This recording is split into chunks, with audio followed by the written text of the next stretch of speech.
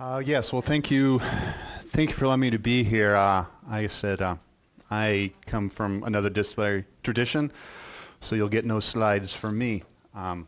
We do not, historians rely a lot more on arguments than on theory and proof, and far more on verbal than visual. So, so be it.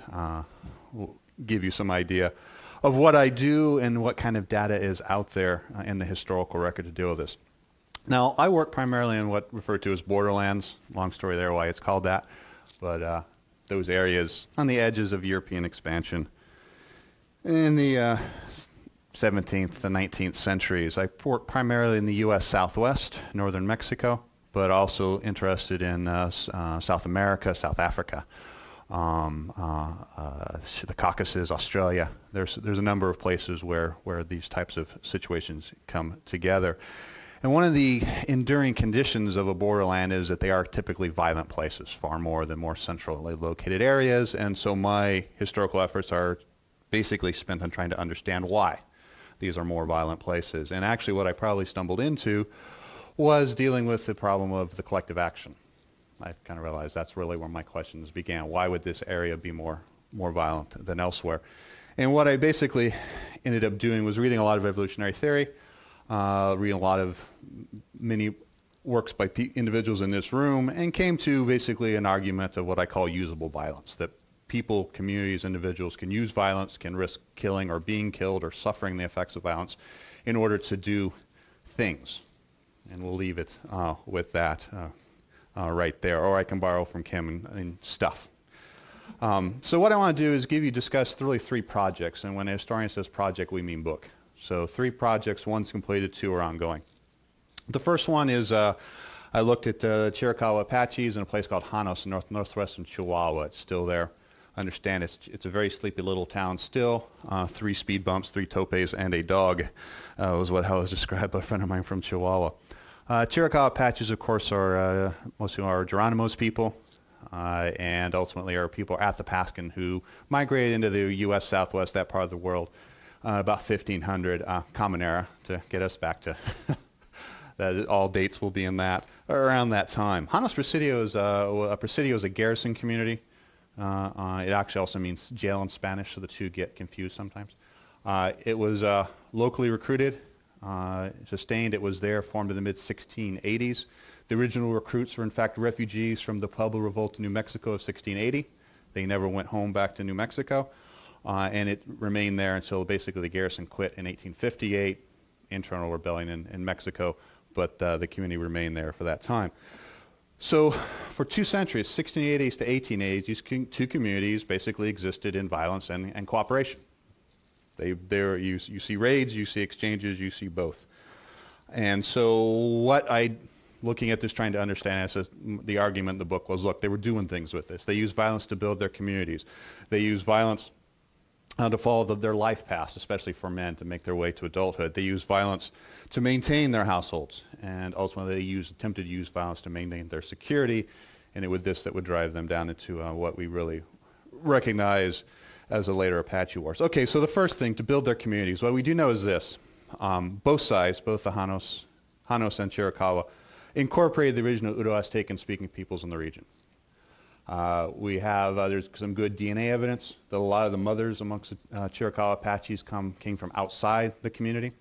And there's also just the stories. There was a guy named El Tobobo, who was an Uto-Aztecan Asuma Indian. There had been a revolt in the 1680s. A bunch of these people had taken off into the hills. They set out a raiding party, a Spanish campaign, this is how we know this, cut the trail, realized something was going on, followed them down, tracked them down, attacked them, killed most of the men, and then went off to deal with the revolt of the Seri and Sonora. So what was left to do? Well, this community picked up under El Tobobo, and they moved up and they joined the Apaches who were coming into the area. And the Apaches said, no problem, we need wives, you have wives, we'll take care of you. And again, Apache matrilocal patterns may help explain some of this. You had to go live with your wife's family and her mother-in-law. There's some wonderful coyote tales of sexual encounters with one mothers-in-law. It was assumed that you would be attracted to your mother-in-law, so you had to stay away. So maybe a wife without a mother-in-law would have been very attractive. We also know that they then raided each other. They went and took each other's captives back and forth.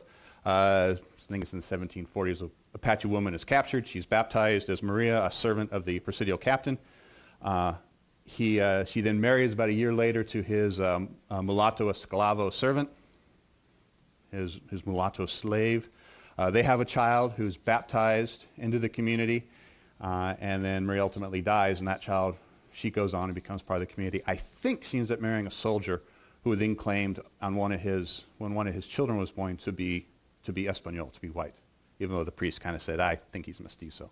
So we see these incorporations going on throughout. And again, it was involving campaigns, and indeed there you see time and time again people taking prisoners. They were referred to as piezas, the bag of the hunt, kind of roundabout language. Violence becomes a critical way, warfare becomes a critical way to become a man. Apaches, it's quite interesting. You had to be an apprentice, go on 4 raids, and just watch. And it's the usual harassment older men seem to enjoy making younger men do. And I say this as someone who's had to go through Oster candidate school. You had to wear a special funny hat. You couldn't scratch yourself with your hand. You had to use a stick. You had to use a very indirect language. A horse became known as someone who sticks his nose in the ground, that sort of thing. But after you did that, you were eligible to marry. You were a man. You could go out and go do things. But how to find wives, though? Because women are the one thing one valuable, unquestionably valuable thing in Cherokee family. You bring the man in from the outside, so you've got to be really careful with your daughters. Well, again, back through this warfare, to mobilize more than one community, they would do around what was called fierce dancing, and in which there would be this, they would bring everyone together, they would call men in to participate, go off on the raid, come back, but after the raid they would repeat this dance, but then there would be social dancing, and that's when men and women would meet, and you had to have gone on the raid to participate in this dancing. So with that as well, they use violence to maintain their households. Basically, you look at enlistment papers. As men were promoted up and gained more money, more access to the supply system, you see them being very carefully recording all of their information. And what we typically see is there would be, okay, you have an open slot here in your company. Give us 3 names. The most senior name would be first, and all except in one case, I found out about 70, that guy was selected. The one case, the other guy wasn't. They needed someone to be literate, and only one guy was in that whole thing. So it's very clear they were able to use both of those as well.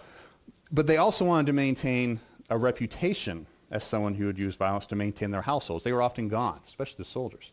One case, a soldier was sent out to guard the horse herd. Presidio had a horse herd of over 1,000 horses. He deserts. He rides the 300 miles to the Commandant General. Goes in and says, hey, I've deserted, explains why. Well, the commander had locked his wife up while he was gone. And he didn't appreciate that, and he goes back with a letter from the Commandant General to the captain saying, don't mess with the men's wives. Leave them alone. It's to the perdition of the honor of good soldiers.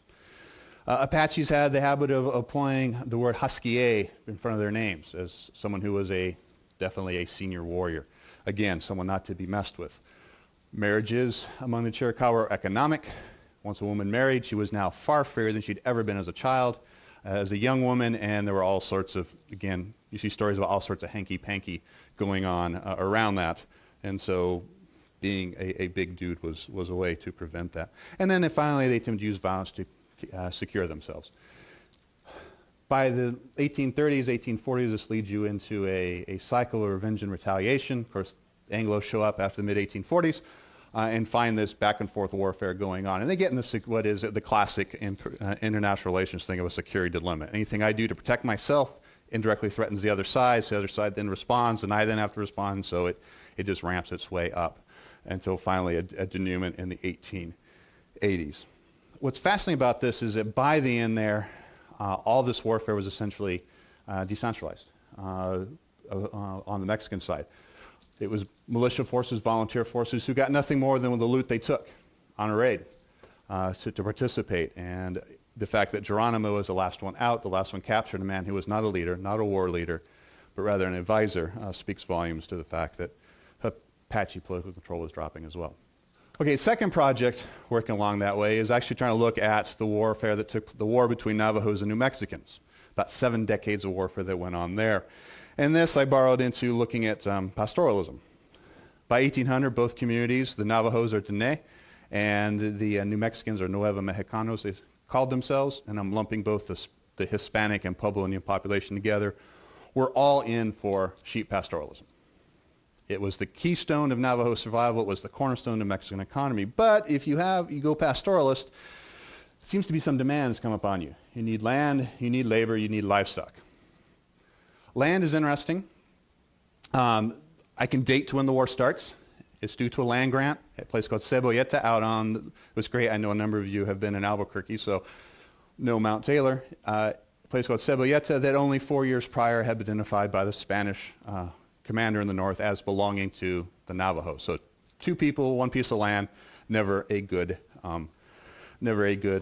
scenario. And indeed, they both needed land even though they grazed differently, as they would wear out the graze relatively quickly, and they needed it. But what interesting, it happens in about a generation, this struggle for land stalemates, but both sides begin to expand. Navajo continue over to the west, get amongst the Hopi, they go north of the San Juan River, New Mexicans go east onto the plains, they begin to work their way north. So both sides end up looking for land elsewhere.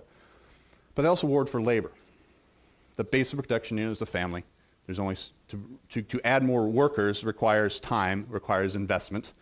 And so a good shortcut seems to have been taking slaves from each other. You needed shepherds for larger herds. You needed weavers for the very important blanket. The Navajo blanket becomes a very crucial piece of trading equipment on the Santa Fe Trail as that trade gets going. And so raiding for captives becomes a very common practice. It seems to have been amongst New Mexicans common for a rich family, a big sheep-owning family. The dowry for the daughter would be a Navajo girl taken captive and given to her to raise as a servant. Worth $500, that's 500 to 1,000 sheep, depending on prices. 200 to 300 is probably a viable flock. So you do this once or twice, you're set. It's probably worth it. On the Navajo side, the bigger outfits called Rico, but rich, but that's not really a good definition. It appears that in those, the family's herds belonged to the head mother, but if the head man wanted to get his own herds and his own flocks of horses, the head mothers basically said, fine, you get the people to herd them. Our kids are going to go watch, and my relatives are going to go watch our herds. So they would also trade for captives. How many? Boy, I wish I knew. Maybe 10% of households at any time held at least between 1 to 5 servants, but enough that it continually went on both sides across those 7 decades. And finally, they warred for livestock. Sheep are stupid. They will try to kill themselves. Most livestock is, actually. It's one of those dirty secrets of ranching. And so anything you traded, a bad winter snap, you need more sheep. Anything you sold, if you're New Mexican down to New Mexico, you needed more sheep. The Utes discovered that American traders would trade them good stuff for sheepskin. So they raided sheep, and the Navajos needed more sheep. There are unquestionably sheep that were born in one place and crossed back and forth in several times. Tens of thousands of, hundreds of thousands of sheep went back and forth. So both sides continually raided for livestock. What's very interesting in this is that both basically were decentralized warfare. And there was no central control. Amongst New Mexicans, they had to rely upon the militia. Once you told a guy in a village, hey, you're the local militia sergeant, you have the authority and the ability to do this, they would often raise their own parties and off they go and raid. Sometimes they raided New Mexicans. There was one case they got caught. They went out and rode out, came back with 2,000 sheep and said, yeah, we found these sheep being driven off by the Navajo. And the local official went, those are mine. And they had just taken them from his flock. That clearly went on more than that. What's fascinating about this is that we know, actually, there seems to be, the Navajo had a word for them, it seems. They took the word for Mexican, Nakai, or Spaniard, and they called them Nacajeses, which is an interesting combination of Dene and Spanish. Basically, dirty, thieving little Mexicans is probably the best way to translate it. On the Navajo side, it's completely decentralized. The war leaders, Deshinake, were anyone who knew the singer knew a way of going to war, bear way, frog way, enemy way. There was a number of ways, very ceremonial ways, not under the authority of the headman. Headman had some, could sway him, but couldn't tell him what to do. And so they would go off completely on their own.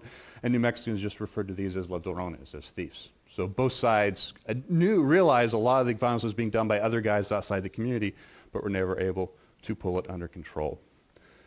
So the last project working on that's just getting started is looking at the lower Rio Grande border between Texas and Mexico, looking at how theft, land, labor, livestock, notice a trend, sovereignty led to the violence that went on there. And actually a current paper, that'll be next week in Mexico City, is looking at how come theft of livestock jumped up after 1866 was accompanied by a jump in violence. And what appears is that, well, the livestock was very valuable at this time. This is a time when the great cattle drives are going on, a time when industrialization is happening, so hides are becoming very valuable. But it's also very vulnerable. This is open stock ranching. You just put it out there, you round it up once a year and hope what you still have is there before. So it's quite vulnerable. But the ranchers knew this. The ranchers knew that their livestock was quite vulnerable to anyone. They had to maintain a reputation as someone who was not to be messed with. But with the border in between the two places, anytime there was livestock being driven back across, they knew they would lose it. So their chance when they encountered someone they thought was a thief, or they thought might be a thief, was to hang them, shoot them, what have you. Well, needless to say, the guys out raiding livestock didn't want to kill, but they knew if they didn't kill, they would be killed. So they started killing and begin to see this thing spiral out of control. It becomes a national level problem to the extent the U.S. Army is authorized hot pursuit across the border into Mexico, and the Mexicans get in the way, shoot at them. Basically authorizing the United States to go to war over this situation. So, okay, so these projects to this bigger issue of decentralized warfare. Well, I think, and I don't think anyone's going to argue in this crowd, but it's very clear that in the historical record, it's very clear, we can find evidence that individuals and communities are very willing to participate in violence, participate in warfare, albeit often on their own conditions, absent any sort of coercion if they're pursuing their own goals. And also there's one other point to make on this, in that once these decentralized wars get going, it takes large amounts of state power, often brutally applied, and long periods of time in terms of the decades to bring it under control. In the case of the Chiricahua, when the last Geronimo surrendered for the last time, he did it several times, they took every Chiricahua Apache, including the scouts that hunted him down, sent him off to Florida, exiled him to Florida. Men and women, 2 camps, different coasts. Then allowed him to go back to Alabama, then allowed him to go to Oklahoma, and a few went back to the Mescalero Reservation in eastern New Mexico. Never been allowed back to their home territory. That brutal of an existence. Amongst the Navajo, of course, the United States comes in, is able to take advantage of the Civil War. Lots of weapons. They raise a whole bunch of New Mexicans. Kit Carson takes them out with the help of a bunch of Utes and Pueblo militias, and they round up the Navajo and send them off to Bosque Redondo, a very brutal incarceration, though they would return from that in 1868, but a brutal experience nonetheless. And of course, in the case of the Texas-Mexican borderlands, it would be in the 19-teens during the Mexican Revolution that you would basically fundamentally have what would count almost to an ethnic cleansing of Hispanics along the border in response to violence of the Mexican Revolution. So with that happy thought, I will end.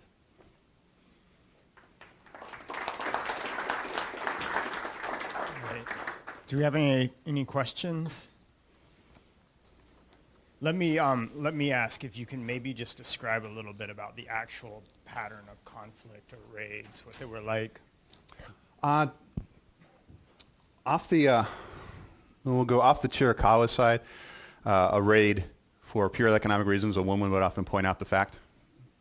And if you didn't want to go, that was a sign more of laziness, not of any sort of lack of manhood.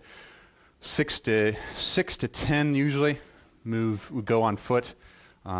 Move in, find a location, not trying to kill, don't want to be killed, sneak up, again, livestock's very vulnerable, or lay along a road and kill someone and then escape.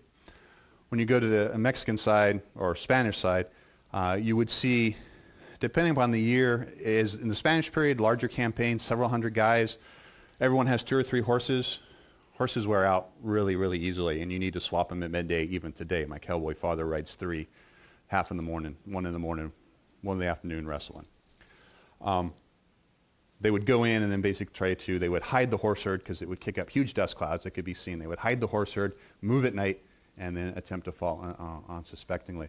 The greatest example of this was a guy by the name of Juan Bautista Anza, who was the governor of New Mexico. He was going to go attack the Comanche, so he rode up the San Luis Valley at night, so as the Comanche party is up on La Veta Pass in that area, could not see him coming. So it was, they were both focused on, both sides had to focus a lot on being as stealthy as possible, and upon trying to get surprise and attacking, and they usually did get surprise, because once they knew they were coming, they would scatter and flee. I'm curious about the possible transition to warfare being the entire way of life.